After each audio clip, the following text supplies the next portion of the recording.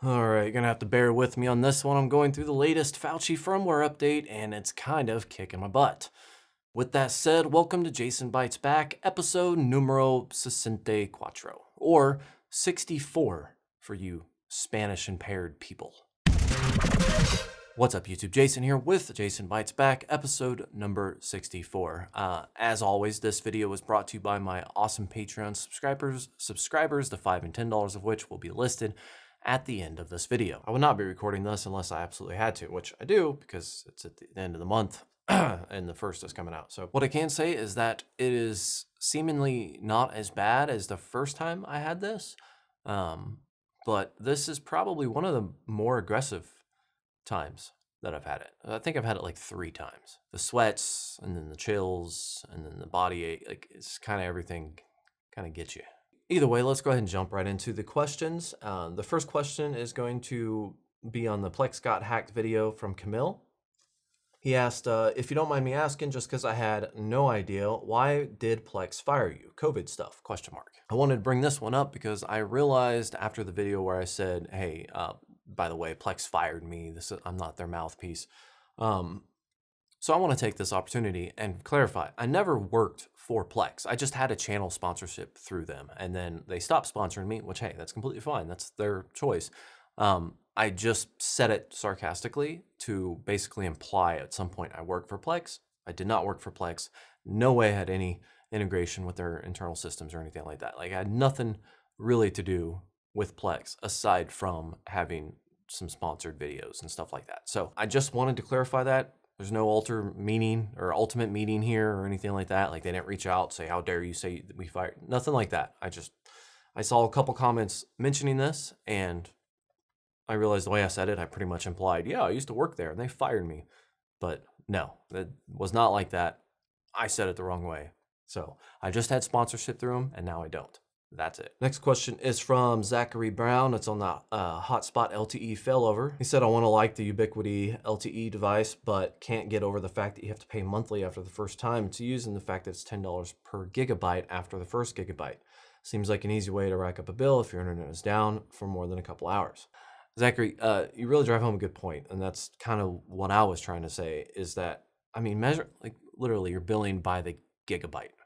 That's kind of wild if you think about it, especially in today's world. If, let's say, hypothetically, you're in the middle of doing an rsync or something, or backing things up, to the internet, to another server remotely, and let's say your internet goes down. Well, you might have hundreds of gigabytes or a terabyte of data that is queued up to being transferred, in which case it would use, the maximum throughput that you had available through the LTE. And it would just continue to do that. When you're billing by the gigabyte, if you have that unlocked, you don't have any limitation, then, well, you're going to go bankrupt. And then if you have it locked and you do have a limitation, you're going to chew through it in a matter of seconds, depending on how fast it is. So other alternatives like Starlink or something like that, I think if you're willing to pay the extra money, is the better option. But what I don't get is that AT&T, T-Mobile, Verizon, they offer like home internet plans that are 5G based, that use SIM cards, that use cell phone towers, and they're like $50 a month, and they're not billed by the gigabyte. So it's kind of weird that Unify would have that, $10 per gigabyte plan. Yeah, you could buy the unlocked version, you can go your own route with that, but I'm just saying, it just seems unreasonable for any kind of realistic internet backup. That very specific plan. That's all. That's all this is talking about, is that AT&T plan. That brings up another point that I actually don't really know. But is there any, I doubt there is, but I could be wrong. Is there any like way to change your network profile based off of what ISP you're using? You know what I mean? Like, let's say if you have rclone or something, some kind of backup software kicking in and it's backing up your network to a different network. Let's say the internet went down. Would there be some kind of a protocol that would say, hey, this ISP is down, you can still use the internet, but we're going to limit, like you're on a limited form of the internet. So like you still have communication, remote desktop, still have things like that.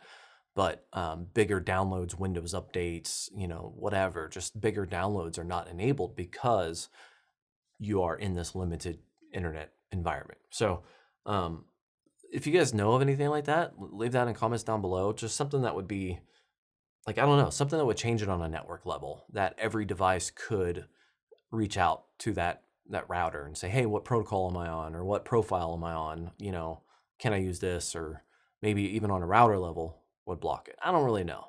I'd be interested to know if there's anything within the realm of what I'm talking about. Next question is from Marcus Elinser. He says, thoughts on the new multiple edition feature? He's talking about Plex. It is something that I've looked at. I haven't actually used or updated my Plex yet, but I have seen a couple videos. I like the idea. I really do. It's something that I've done manually for years. So I'm not like in a rush to like run out and update it and then just start using it automatically.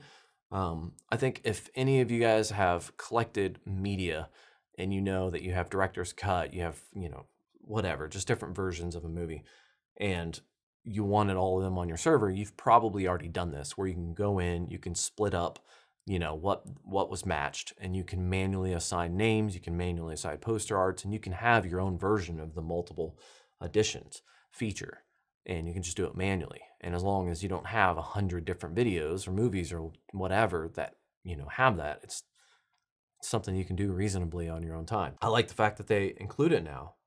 It's a great feature, it looks like. But on the flip side, I've kind of been doing it for a long time, just the manual way. So all this is doing is just making things a little bit easier, I think, just collectively. So if I ever had to rebuild my Plex library, I think this new feature would be more beneficial just because that automatic generation and meta collection or whatever, building of the database. So I like it. It's just not a personal high priority to update to it. That's all. I usually try to avoid updates. I don't know why. Next question is from Jamie Stuff. Jamie said, I'm an over-the-road trucker. My main internet connection is local Wi-Fi. Grabbed through a Ubiquity Nano Station. If I'm parked at a place without Wi-Fi, I have a USB LTE modem on AT&T with an unlimited tablet SIM in it on my family plan. I've pulled over 50 gigabyte in 1 month with no issues. I'm using a Raspberry Pi as a USB to Ethernet adapter. Considering getting an LTE modem with Verizon SIM using open MPPC router to combine the two together. That was a long question. Actually, I only brought this up because I know that Starlink came out with an RV solution to Starlink, basically an antenna that was more adept at handling the winds, like the constant movements, the wind, and you know, the abuse from being driven on the road. So I guess I didn't really think about it before, but as far as like an RV, yeah, there's a bunch of people that have RV, but when it comes to truckers, like there are just millions of truckers. So that's like that's by multitudes, maybe 10 or 20 or 100 times more of a saturated market, truckers versus RV people. So I guess my question, what does Tesla have as a solution for truckers? Because that would be a pretty big market. Tesla recently announced a partnership with T-Mobile, I believe. Is it T-Mobile? Yeah, T-Mobile, where they would basically incorporate the Starlink internet connection into some phone plans, and then people would be able to use that to either send text or make phone calls. And this is basically just a handheld device connecting to the Starlink network. So obviously that's completely different. It's a phone, but the technology is there to connect something like a phone to a Starlink network. So why can I not have a very simple, out of the way antenna on top of a truck that would, you know, serve a purpose of providing internet to a much needed community of people who need internet on the go, especially all over the United States, all over the world really. But I don't know. I guess I don't know if they have any solutions for it, or if you have considered Starlink as an option. And if you have, but didn't go with it, why not? Next question is from Matt Bowles. There is zero issue with running Cat5e at the length that they give in the box. I can't understand why people want to constantly bang away at that. 10G will pass with no issues up to 45. Yeah, okay. Matt, sometimes I forget how sarcastic comments can be taken so literal by people. I made this comment about the included Cat5e cable that came in a box, and I was like, who would use that? Just because it came with the box, you know? It was a very sarcastic comment. Obviously, the cable is just fine for your needs. This kind of goes back to the whole Plex thing. Like, I need to try to remember that no matter what you say or how sarcastic you think you phrased it, like inside, I can start to say sarcastic things 100% serious because I've said it so many times. It just becomes natural. And even if I do still say it sarcastic, there's going to be people out there that take it serious. So I guess that's just the way it is, though. Next question is from Big Bulk. Said I like to use Omada, but they really need to add more switches like Unify 5-port PoE powered one, plus no camera options like Protect. Yeah, Big Bollock. Omada is definitely a new system relatively compared to what Unify has. I mean, they have had time to add. They've had a bunch of R&D. Like they just keep adding more and more things, and they have a phenomenal range of different products that you can purchase and to use to help build out your network on, small scales to larger scales. So TP-Link Omada is definitely in the infancy of its production, and the lineup of everything that it has to offer is limited. And really, it's going to be limited based off of how successful it is, because ultimately Unify got more things because of its success. So TP-Link Omada coming into the space and being like, hey, we offer a lot of these same products. If they can't find the same success to keep bankrolling future projects, then obviously they're not going to expand. But Unify has already done that. So, but I agree. Unify definitely has a lot of things. Everything from the PoE powered switches to little small cameras. It's kind of cool. Next question is from Trop Monkey. Says an overall overview of Omada versus Unify setup. Would you consider switching from Unify? I kind of doubt it. Well, Trop Monkey, I think that with what I've messed with so far, like I like the TP-Link Omada system. I think it has a lot to it. But no, I don't see myself switching over. I went into these to this review with the open-mindedness of the possibility. Say, hey, you know what? I don't think so, but let's not like count it out, like without even trying it out. Now that I've had a chance to kind of sit down and play with it, it definitely feels less polished than Unify, which again kind of goes back to Unify being in the space for a long time, having a lot of time to research and develop and improve and add and that sort of thing. Omada definitely has that fresh feeling of, hey, this needs overhauled already. This needs fine-tuned. Some features need added. Simpler things need to be done in order to make this usable. And maybe some more advanced things need to be done to make it more advanced. But I think what gets me the most is in order to mount it into the rack, like I have to either purchase or 3D print a mounting mechanism to stick it into the rack. So I think that's my biggest thing, is that like you have these little squares and hey, it's cool, it's all separate or whatever, but you have these little squares and it's not really meant to go into a rack. If you are building out your super nice home lab network, you probably have a network rack at least, minimum, right? If you have a small business, you probably have a network rack, I would imagine. It just seems like an obvious point, but not so much with the Omada stuff. Bear in mind, I say this with complete acknowledgement of the lack of experience I have in the professional space to, for professionals, small business or medium business, whatever, networking, that I only say this from my viewpoint, my home lab, nerdy little tech viewpoint of what an advanced network should look like, and that is rack mounted things. So maybe it's normal to not have stuff rack mounted. I don't know. But to me, switching over, actually using that on a day-to-day basis versus what I have now with Unify, it's really hard to justify that. Next question is from Alex Smith. I'm curious, is there anything like Ubiquiti or Omada that can handle 2 terabytes of speed? Google recently announced support for this, but it requires using their router system. I don't know why I actually picked this. Oh yeah, so 2 terabytes, are you sure? 2 terabytes of speed? That's pretty insane. Maybe you mean 2 gigabits worth of speed? In which case, there's a lot of fiber companies that have not only like 2 gigabit, but there's also some that offer 5 and 6 gigabit. There's someone on Discord, longtime, suffering person of this channel, JDerp, who recently got a new house, new fiber line, and got 5 gig connection to his house. It's symmetrical. And I hate him for it because he pays $180 a month, and that's basically what I pay with 1 gig down and 35 up. So that's fiber, and that annoys the crap out of me. As far as Google requiring you to use their router system, I would imagine that that's mainly just to make sure it works. I don't really know much past that, but it really just kind of depends on where you are, what fiber company you have. There's Comcast, there's Infinity, there's whatever. A bunch of different places have fiber, so it just really kind of depends. I would say that using their router system is mainly just for the key functionality of the service, making sure it works. I don't know if there's options to hook up to that or bypass it, kind of like what Starlink did, but it just sounds like a way to make sure that your service is what it's supposed to be. Next question is from Jamie Stuff. One major plus for Unraid that you miss for home lab / Plex users is the ability to add hard drives seamlessly to the array. You can't expand a VDEV virtual drive under TrueNAS by adding drives.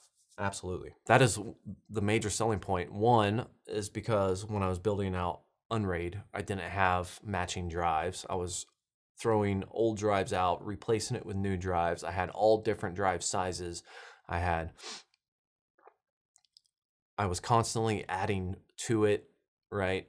You need more space, you throw another drive into it. You redo your thing, and then boom, you have that much more space. So that is adding drives seamlessly and mixing drives seamlessly are the two major factors for Unraid. Yeah, you don't get the speed that you get with TrueNAS. There are some speed downsides compared to TrueNAS, but you get that raw storage, which is why it's useful for Plex or things like that, that really you're just storing large quantities of data. You don't necessarily need to be fast, you're just storing it.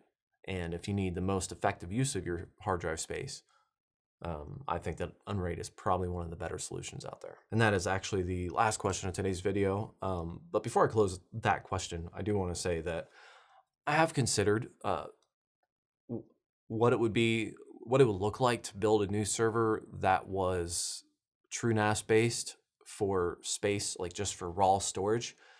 And I think based off of my needs, like really sitting down, even where I am now, like really sitting down, like I still think Unraid is the better solution for me. Hypothetically, even if I, had a way to store all my stuff and switch over to TrueNAS and use all the drives that I have and then move it, like not have any data issues, right? I don't think I would switch to TrueNAS as it sits. Yeah, there are a few times where I'm moving a large amount of data to the server where I do wish I think to myself, yeah, it would be nicer if this was a little faster. But the amount of hard drive space that I gained from Unraid compared to something like TrueNAS, like with TrueNAS with 30 drives or whatever, you'd be looking at probably at least 4 drives that would be burned just to parity drives, if not more. Maybe 6, right? Per 10. I mean, there could be 6. So I guess I want to pose the question for any of you out there who have used Unraid and went to TrueNAS, or vice versa, used TrueNAS and went to Unraid. Like, what was the main defining reason for you to make the switch? Was it speed? Was it hard drive storage? Was it, software like Docker and I don't know, what made you switch? Either way, what really sold it for you? Leave it in the comments section down below. Well, guys, that is it. As I said, the $5 and $10 Patreon subscribers will be listed at the end of this video, so make sure to check that out. As always, if you have any questions, comments, or concerns, make sure to post that in the comment section down below. Thank you for watching. Like and subscribe, and have yourself a great day. I think the worst part about this one is the pain. Like in all parts of my body. All parts. Like from right here out. Like it just goes and it travels, hits my neck real bad. It's murdering my back right now. Like it's hard to just sit, right? It's just everything hurts. Like that's just kind of getting me. And then the chills and then the sweats, like going through the fever phases, I guess. You're like burning up and then you're cold. Like I said, it's not as bad as it was the first time I got it and when I went to Vegas in 2020, but it's pretty dumb. I woke up this morning, I felt really bad. Like really, I didn't want to get out of bed. I ended up I ended up calling into work. I was like, yeah, it's hitting me. You know, not going to happen. And I stayed in bed until like noon. It was miserable because I had to get up and take the dog out. And she was just like, what's going on? Why are you not getting ready for work? Why is your shirt not on? Why are you don't have socks? And she's just looking at me like, what's going on? I'm like, damn it, go pee. I need to go back to bed. I know this is throwing you off, but just go pee. Oh well. At the end of the day, this means once I get over this, then I should be good for at least another 6 months to a year. So that'd be cool. At least that's how my immune system has been so far. So, yeah, peace.